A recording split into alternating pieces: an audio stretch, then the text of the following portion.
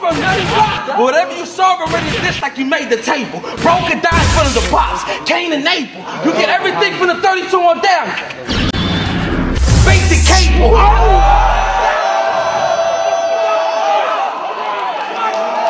Yeah, 32 and down, basic cable. Yeah, nigga, good luck.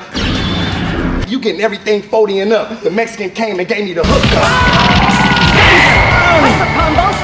You already know what it is, man. Salute to the subscribers, that notification gang. Make sure you subscribe to the channel to stay in tune with all the latest content. RiceGang.myshopify.com. Log on. Salute to everybody that has copped orders. We'll start going out tomorrow, you know, holiday weekend. But we will start getting orders out tomorrow, and we'll get into that. But you got Don Marino versus Geechi Gotti. Don Marino, obviously from Miami. Homestead hitman. Homestead's a little about 20-30 minutes from Miami, but Homestead hitman. Right. He's battling against Geechi Gotti. Guardians of the Culture Battle League. They put on this card, and it had a lot of battles on there. You know what I'm saying? They had New Jersey Twerk versus Swave 7. Did you get to peep that again? I didn't watch it the second time because I had it clear the first time. Okay. Y'all the ones that had to figure that out. And plus, some of those things in that battle was a little familiar. Okay. If you will, a little similar to not one, but two other battles. I mean, I can say this because, you know, Twerk blocked me. So I recapped the other one, and me too. You know what I'm saying? You know the thing that's crazy about it is, like, how you get mad that you recycle. You know what I'm saying? Like, I don't get it. Nigga, I paid for the paper. I paid to see it. So if I'm gonna pay to see it, you know what, these battle rappers, man, you recycle and it comes through, you gotta talk about it, man. Like, we paying to see y'all. Y'all not paying to see us. If a battle rapper recycles, we talking about that shit, and it is what it is. Like, you can't spare people's feelings, and I think that's whack. Like, you gotta stop that recycling shit, man. I mean, well, you already know too. That just lets you know, if that's what it takes, to lose a friend, then I never needed it to begin with. And you know what? It was like it takes writes. You can write in 6 hours. I see why you can write in 6 hours. Yeah. Shit, I can write on the way there. I can write it on the way there too. If you ain't writing the damn material. But anyway. Yeah. Don Marino versus Geechi Gotti. Guardians of the Culture. Bare arms, like literal big. I thought there was paws, but never mind because it's. Anyway, so for round one, it's on Don. Now this time it's more defined because I done watched it a good 2 more times. So there were things that I did like, but I did catch the one that you said off the jump. You said, what you know when you gotta take a bite of some food and you gotta dust off the fertilizer. He had fertilizer. Yeah, he had fertilizer in his hand. Little gimmicky. But he did that before with the pesticides. Yeah, see what I'm saying? You can't do it no more. Don't do that. I'm just saying. You can't do it no more. You two and done. Alright, but I did love My Spanish is Bad. That's where the hate comes from. My mother was in the fields in the blazing sun. I had to speak English to her more and more to say this place ain't fun. For a gang, you gave up a couple letters. For my family, I gave them a native tongue. I'm so glad that you fought that because I thought that was crazy. I thought that was crazy. I believe that was fuego. That shit was. I'm so glad you caught that. Let's keep going, my guy. All right. I really spent time in those migrant programs donated. You rap about perjury. You get paid off people's crimes. You more worse than work release because he's saying he was paying the time. And then I like the one where he says I'd rather talk about people over that wall, getting over that wall, when you talk about putting yours behind one. Yeah, because you talk about Geechi Gotti with the prison bars. You know what I'm saying? Like, it was working. It was working. I believe he was cooking through his verse. He had a couple more Jones, but it was the Mexican bars. You know what I'm saying? So I guess it was one of those things where can you keep doing that? He did it the most in that first round. I believe that. And one thing he did do, we have to show respect to the fact that he kind of predicted what Geechi Gotti was going to do. Yeah. And he kind of said, at the end of his round, he was like, Mexican bars, personals, I already said what you gonna rap about. Now go ahead and rap what you gonna rap about. I like that. I did. You know what I'm saying? I did. I liked it too. But I feel like Don Marino's first round deserves more props and deserves more respect than it got on the original, rundown by a lot of folks. Hey. But I liked it. Let's talk about Geechi Gotti's first round. Cálmate que te calmo, hombre. I'm sorry, I had Geechi Gotti cooking. He says, eres una pera. He said Mexican. He said, ain't that some ish? He said Mexican that don't speak Spanish. Eres una pera. Nigga use a bit. Anyway, he goes, keep acting. He said, keep acting like I ain't your favorite battle rapper. And I'll smack the fan out of you. It was fire for me. You know what I'm saying? I'm sorry. One that I caught and then I didn't catch it the second. I caught it the second time. He says, the 9 with a bald head, Ron Harper. The 9 with the bald head, Ron Harper. That was Ron Harper, number 9, Chicago Bulls. Come on. Crazy. Come on. Crazy. He goes, he says, I did like the one where he said, everybody watching, hoping, praying you die like Ghost Son. I'm not a big fan of Power, but I do understand that Ghost Son is Tyreek and he's doing a lot of stuff right now. You know what I'm saying? It's a lot of power bars, you know, going on in the game. But the big flurry that I liked in this one was, he says, I'll grab his chick, tell her I ain't gonna shoot her till the job over. She ain't know what I was thinking till I pulled out the street sweeper, sounded like a lawnmower. Headshot, left his brains on the bit. Now she understood what I meant. It just had to dawn on her. Yeah, the dawn, Marino, the dawn. It had the dawn, but then it dawns on you. Double entendre. Ding, ding, ding, ding, ding. I think I ain't caught that, but I definitely. I liked it. I liked it. You know what I'm saying? I liked Geechi Gotti's round a little bit more than the first round, only because it was more of the rapid fire, and he didn't really get into the Mexican stuff until the second and the third. We gonna get into that too. Round 2 on Don Marino. This is the round I had Don Marino cooking because it was stuff that I didn't catch. He says, I'm sliding with the pump. You hiding behind the tree this time. Your body hiding in the trunk. That was hit. That was fire out the gate. He says, they say he's street smart, so get this herb of strength. Last time we seen Gotti behind a branch, Murder Inc. Herb Gotti, Murder Inc. Yeah, but behind the branch. Because Gotti behind the branch, that's a double entendre because obviously Gotti's behind the branch, Murder Inc. But when they went to when they was on trial, they put a branch, which was like a crime family, and they put Gotti at the top, and it branches down as far as like all of the other members. You know when they do like the crime shows and they put a branch. Talk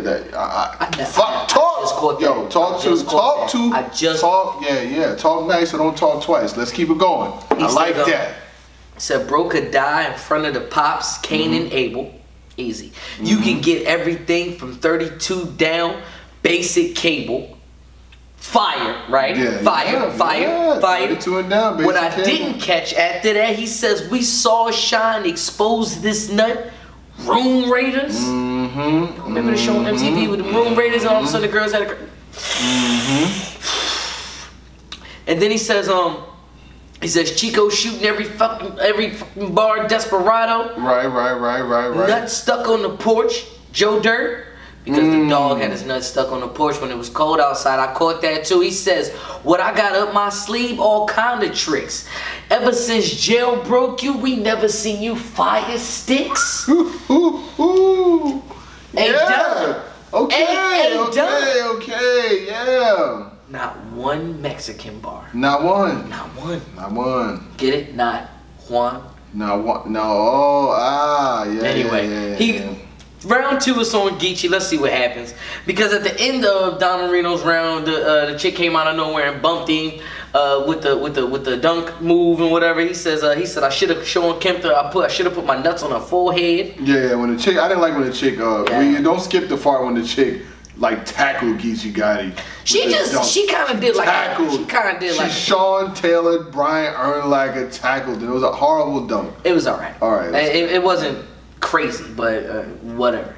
Anyway, he says 32 below. He said 32 below, basic cable. Good luck. You getting everything from the 40 and up. My Mexican came through and gave me the hookup. That was fire as a rebuttal. That was super fire. He didn't even have that for Don. I'm teaching. He had written stuff. But that one he had just for you, Don. Now, this is what I'm talking about. Like Don Marino. I know you're gonna watch this. Trust me. I know you're gonna. They watch this in a lot. This is for you, right? When you see that when I talk about elevation and when I talk about skills, and I want to break this down, right? You got talent, you got skills, right? Talent and skills. Skills are what you come into the game with. I talked to Tay-Rock about this. Skills are what you come into the game with. The talent is what you develop as you're in the game. The skills is what your basic, you can basically come into battle rap. Everybody can rap. Right. But the talent is working hard to learn how to rebuttal, learn cadence, learn performance, learn how to control a room, learn state. These things you don't come in with. You know what I'm saying? You can't teach these things. But you can learn them and you can gain them as you go. I felt like Geechi Gotti, all throughout this battle, his talent level showed the difference between the two. It was Geechi Gotti came into the game very skilled, but he was not rebuttaling. Right. He was not doing these things that controlling every fucking bar. He was not doing that. You know what I'm saying? But let's keep it moving. We'll talk more about that later. Cause it's funny that you said that. He goes, he says, you ain't never been to Mexico with your scary ass. He ain't even a full essay. He a paragraph. Fire, fire, sir. Yeah. This is where it gets like. This is where Geechi Gotti starts to pick and poke. He pokes and prides at you. You know what I'm saying? He says even Dre knows. He says he let you be Mexican so he could pay you in pesos. He couldn't afford a real Mexican like Cortez, so he had to go with Don. Dre Dennis only opened the gates so you could mow the lawn. You know, Don, I feel you because you said you know what Geechi was gonna do, but you didn't know what Geechi was gonna do, okay? Right. Poking and prodding more. He says, you ain't tweaked ish or got better since you been in this. Don's still doing the same 2 steps Dre taught you, and you need to quit it, bitch. He says, what's crazy, I've never seen a Mexican who couldn't fix shit. Once again, I liked it. I liked it. He said, you straight basura. He said, one punch this kidnapped Marino, Ace Ventura, because he kidnapped Don, Game Marino. I'm ready. Yep, so now I can go toss up in this round. This round is definitely a toss up for me. Geechi shows the stage presence. To me, I feel as though that Geechi also edged this round by just this much. And I had Geechi 2-0 into this. So to me, you know what I'm saying, that was just how I felt right then and there. Don Marino had to change it up a little bit. Okay. But what you got so far? Man, it's like in both rounds, the talent level just it was just a difference, you know what I mean? It's like Gotti was just showing Don Marino that I've been doing this much longer than you, and this is why I'm where I'm at. You know, this is why I'm giving you the shot. And it's no knock, even though to me I feel like Geechi Gotti got the first 2 rounds with a rebuttal coming out in the second round like that, and then when he goes through all of that material, it's very hard for me to pick an actual round. But I got Don Marino having one of his better performances. He's had performances where he's won rounds that wasn't better than what he's doing against Geechi Gotti. So I got Geechi Gotti up 2-0 going into the third. If Don Marino would have used all of these rounds versus Swamp, the crowd was dead though. Don't matter about the crowd. It was the material though. Okay. You know what I'm saying? Like, I just feel as though that he could have did the same thing. He could have used the same type styles. Like, hey, I know what you're gonna do, Swamp. You know, I know you're gonna talk about how I'm Mexican. He could have did that again. You know what I'm saying? That's round 3. Okay, let's get it. It gets real for Don, because I did like 2 lines. And I don't want to say this was the craziest third round from Don Marino, but this was one of the realest third rounds from Don Marino. He goes, he really was talking about how I'm gangster. He said, I may not be a gangster, but I'm definitely FMN. The one that got me, he says, I lost my light furniture all in plain sight. What you know about eating dinner on the floor with candles and telling your daughter it's date night?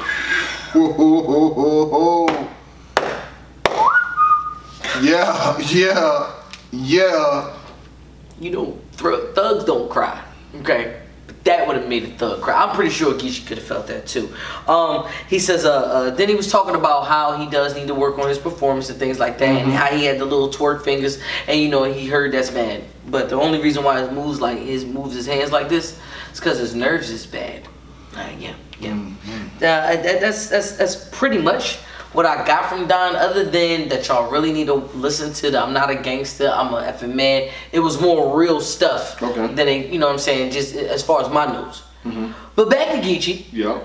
I do believe that Geechi ran out of a little bit of gas because he started to use some of the same stuff. Like he was talking about how Don needed to get his life together as far as, you know, what he needs to do as far as battle rap. And he said, that's crazy how I'm teaching a Mexican how to work. And I'm like, okay, that's cool, but you already said that. I ain't never seen a Mexican who didn't know how to fix stuff. So the two of the same stereotypes, two of the same jokes. I'm nitpicking Don Marino. For me, he gets the third round out of default, just because like a lot of the stuff that Don said that Geechi was gonna do, Geechi did overdo it in the third. Did just enough in the second, but overdid it in the third. That's just me. Go watch the battle. Geechi didn't recycle though. He didn't. You're absolutely right. Neither one of them recycled, and neither one of them blocked me. So we good. And neither one of them used no song lyric or the song battle.